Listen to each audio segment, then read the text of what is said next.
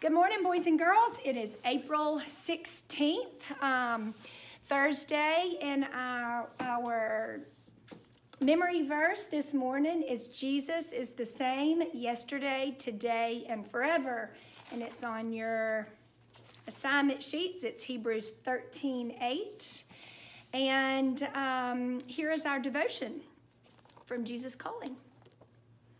And they were calling to one another, "Holy, holy, holy is the Lord Almighty. The whole earth is full of his glory." Every day, every minute, every second, I want you to be filled with thankfulness, not with complaining. I am the creator and the controller of all the universe. Heaven and earth are filled with my glory. When you complain, you are saying that you think you could run the world better than I do. Things will happen that you do not understand. You ask why and why not, but you do not know all the things that I know.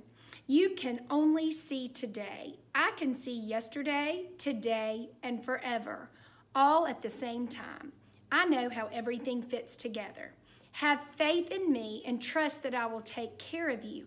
Be thankful and praise me, even when you don't understand. Bow your heads.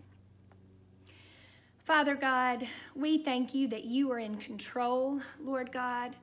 We pray that we will have a thankful heart and a thankful spirit, and that we will trust you. We will trust you and know that you are in control of everything. Thank you for your son, Jesus. Be with us today and help us to be more like you. In Jesus' name, amen.